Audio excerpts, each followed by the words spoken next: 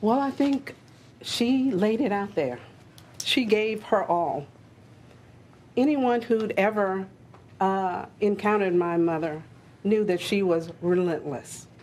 And as much as I'd like to be at home right now, just wallowing in my own grief, I cannot do that to her. She worked so hard. She pushed.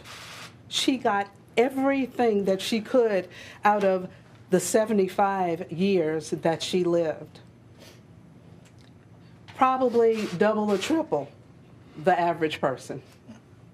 Certainly at least double me. She could outwork me at every point in life, and she did. So I think that the commitment to community service is what she had all of her life. The commitment to excellence, the commitment to inclusivity, and just plain hard work. Whatever you believe in, work hard at it. That's actually what I'm left with. For the rest of my life, I'm going to work harder at whatever it is I choose to be dedicated to. Just do your best, give your dead level best at whatever it is that you're committed to. Angela, can I ask you a quick question? Condolences for Thank the you. family's loss. There are so many people in this city and in this country who are angry at what's happened to your mother. What should people do with that anger and that frustration they're feeling right now? I can only tangentially relate to that. I'm still numb. I'm not angry. For several days, I wasn't anything. I wasn't anything but numb. But for those who were and are angry, live a better life. Give of yourself to your community to make the whole better. Every effort that each of us gives to living well, to helping our fellow man, will make our society better. And we've been listening in right here to the daughter, Angela, of a woman named Sadie Roberts-Joseph, a community activist, museum organizer, and social justice champion. This woman was found dead inside the trunk of her car on Friday, and her daughter was saying that all she wanted during her lifetime was for her community to come together, and what she wanted in life happened in death.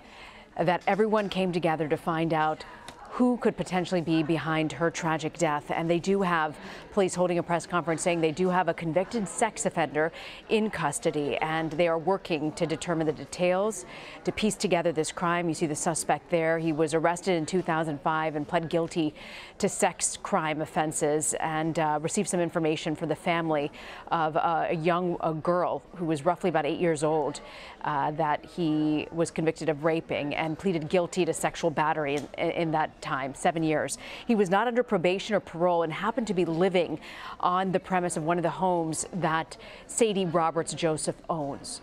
CBS News correspondent Errol Barnett was at the press conference in Baton Rouge. So, Errol, what more do we know about the suspect, and how exactly were police able to track him down?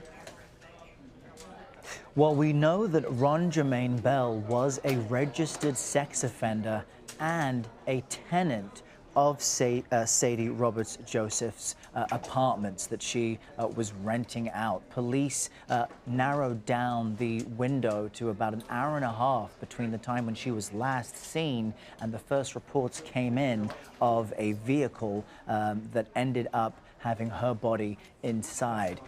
It was quite a somber press conference here in Baton Rouge today, because the relatives of Sadie Roberts-Joseph, including her daughter, spoke at length about her legacy and about how much they want to continue her legacy of unity despite the horrific end to her life which occurred on Friday. What was interesting is that they mentioned that this was in essence their storm within a storm this past weekend, as they frantically tried to figure out why she had gone missing just as Tropical Storm Barry was becoming a hurricane and making landfall here in Louisiana. The police say that there is now now no reason for the general public to be fearful, and that there will be a number of community events and vigils to honor the legacy of Sadie Roberts-Joseph. So it really brings an end to what has been just a heart-wrenching weekend for so many people here in Baton Rouge, and that goes well beyond her immediate family. Yeah, you talk about beyond her immediate family, her daughter praising the community for really coming together to find this suspect. Why was she such a pillar in Baton Rouge? Well, for decades, Sadie had been a force of nature, really. Her daughter said that she would always try twice as hard to bring people together, to open her doors, and to offer a hand of assistance to anyone who needed it. In fact, her brother told us that she would always do favors for people and would never see something as too difficult or too small for her to chip in and provide. The mayor of Baton Rouge, in fact, stood here and said that Sadie Roberts-Joseph is a matriarch of this city. It's quite unusual in any horrific crime for the top leaders of the city to stand up here with family and relatives and all effectively say the same and consistent thing. One person, a radio personality and producer, even messaged me after my report this morning to say, his name is Torrey Henderson, that Sadie Roberts-Joseph was his hero. He went on to say, "She's someone that saw something in me and my sister as kids. Her life and legacy will never be forgotten or overlooked on my watch." It's one example of what I've been hearing nonstop while covering this story. You know, this woman, well into her 70s, had left a real impact here and opened her heart. Her family hopes that that sentiment continues now that she has passed. Yeah, what a horrific ending to an incredible woman of light is what it seems like. Errol, I want to thank you very much for that report. You got it.